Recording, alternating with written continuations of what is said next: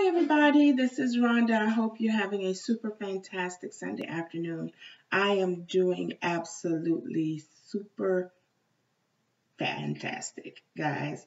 I am so excited to come on here today and to share my finished projects with you all.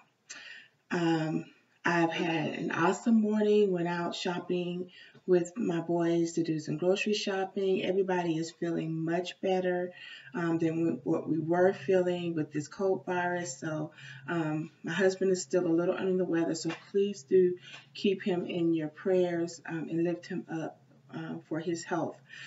But I'm telling you, oh my gosh, I wanted to do this video last night, and I almost did this video last night, but I had to block the project and get it because I wanted it to look the best it could look when I shared it with you all. So instead of making the video last night, I decided I was going to do it today. So I have a couple projects to share with you and some work in progress.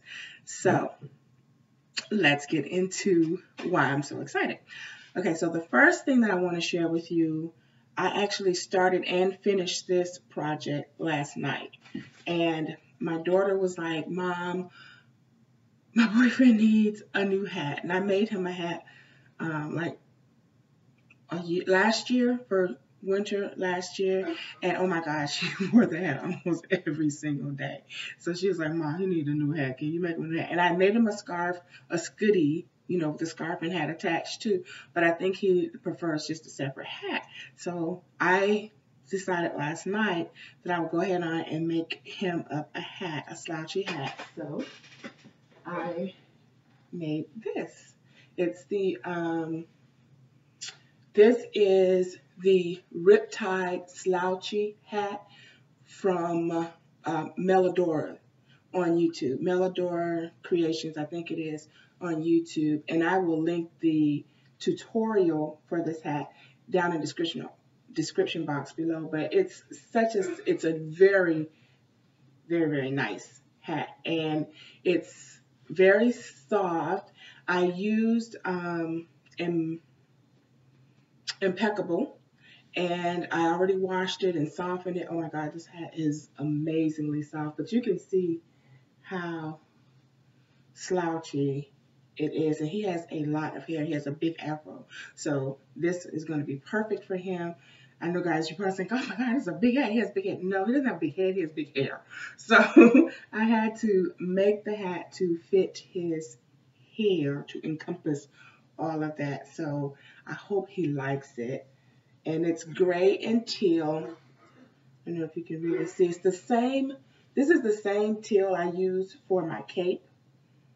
So I had quite a bit left over. You guys know when I redid my cape. And so I still have, and I still, after making this hat and the hat that I made for myself out of that same yarn, I still have yarn left on that ball and another partial skein as well from that cape. So yeah. Did you think I used too much yarn to make that cape initially? Yeah, I did. But anyways, this is what I made for him. And I told my daughter to come by today because I got something for her and she don't know what I got. So he has no idea, and neither does she, that I went ahead and made the hat last night. So I'm going to surprise him with that this afternoon when they get here. What else? Oh, I am learning to use a knitting loom. My middle son wants to learn how to knit, and I don't knit. And so I went on YouTube and I tried to look at some knitting videos, but that two-handed, two-needle thing, not working for me, okay? Not working. My mind is just so not there at the moment. Not to say I won't, you know, figure it out later on down the line, but knitting right now is not my thing, okay? I am a crochet girl to heart. But I purchased a loom because I figured, okay, well, if I can't teach him how to knit, maybe I can teach him how to use the loom, and that'll suffice for now, because I also taught them how to finger knit. I taught them how to arm crochet, but for some reason that normal knitting is just not coming to me. It's just not working for me. I can do the cast on, but that's about it. Yeah, that's about it. That's about as good as it get right now. So, excuse me. If anybody knows of any really good beginner videos for a child to follow, okay, then let me know in the comments down below. He is 7 years old, but he's really, really good, and he catches on really fast. So whenever I show him something, he learns. He's very creative and very crafty. Okay, so he wants to learn this knitting thing, but Mama is not a knitter. Mama is a crocheter. But so like I said, I purchased the loom, and I'm learning how to loom knit so that I can share it with him. Well, actually all of my boys, because they're interested in all learning to loom. So this is what I've done so far, and I just did this today when I came back from the grocery store. So I think I'm pretty much getting the basic down on how to loom knit a simple scarf. Okay, and I really like it. If you can see that stitch pattern, isn't that cool? So the yarn that I'm using for this is Lion Brand's Hometown USA, and this is the color San Diego Navy. That's not focusing. You can't see that, but it's San Diego Navy. It's the Lion Brand Hometown USA, and it's a super bulky, a number 6 weight yarn. So in the videos that I looked at on YouTube, the suggestion was that you use a bulky weight yarn or 2 strands of worsted weight yarn. Now, when I first got this, I did try the whole 2-strand worsted weight yarn thing, and it wasn't working for me.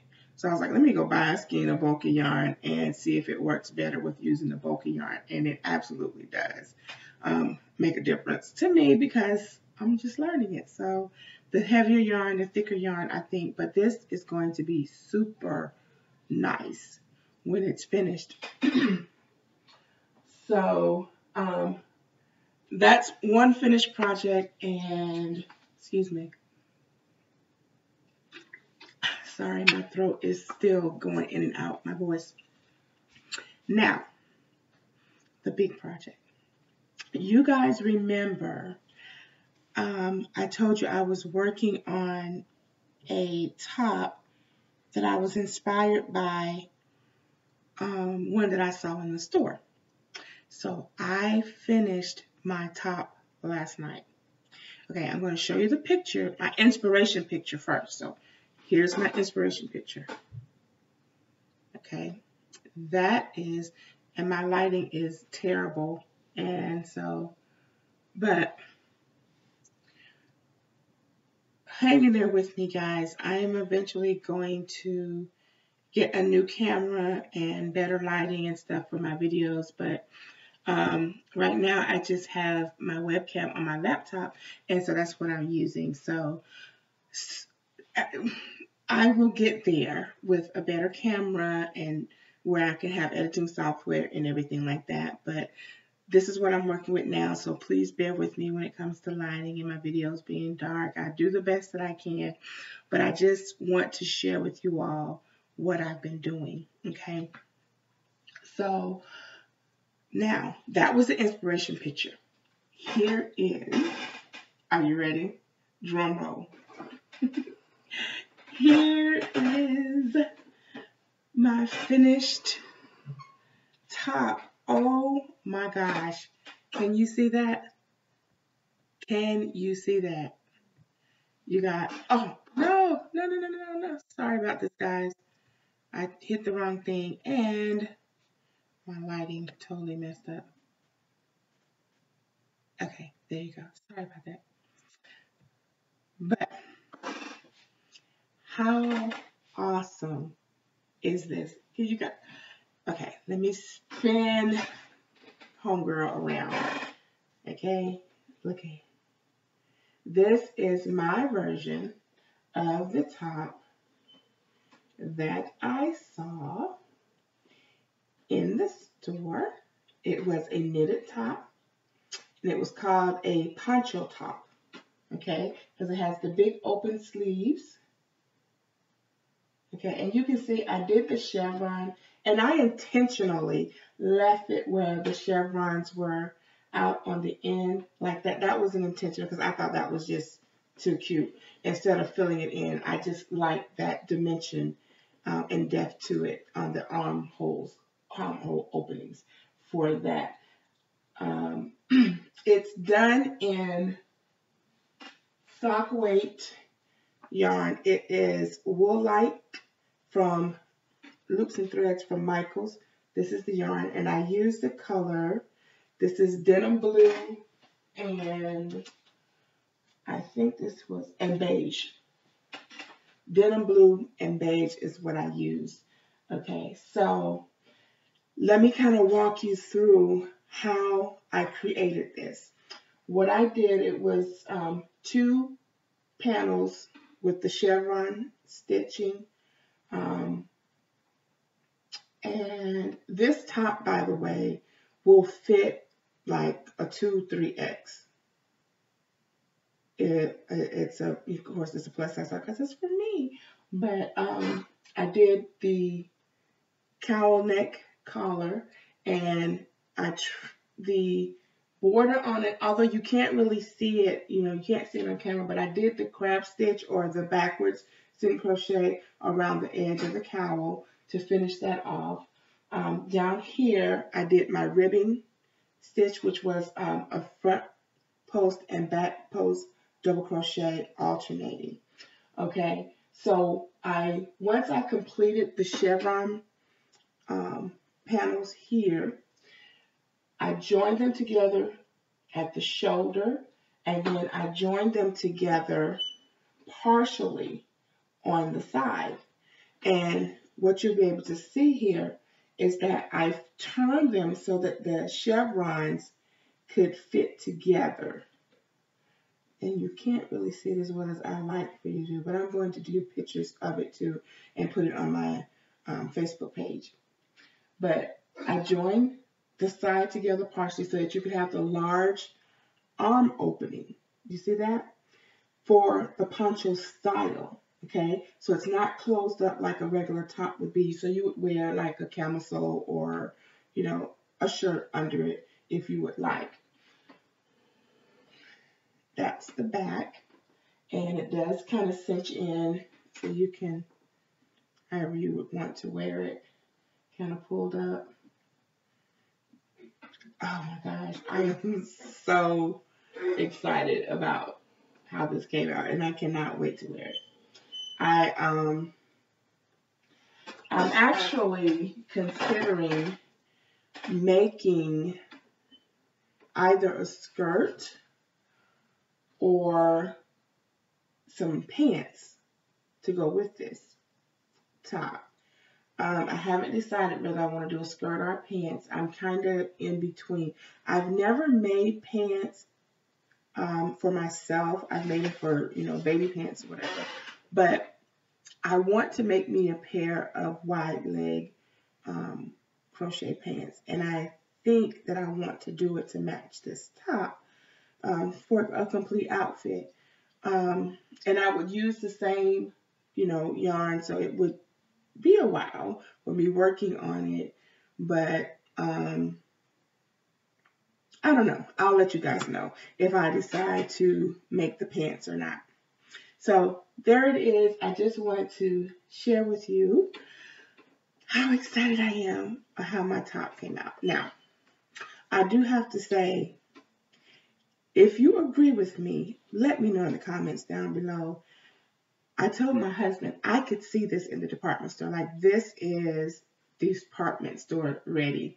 Now, I know that sounds like I'm tooting my own horn or whatever. But trust me, guys, I put a lot of passion and a lot of love in every piece that I create. And I'm constantly endeavoring to improve my craft.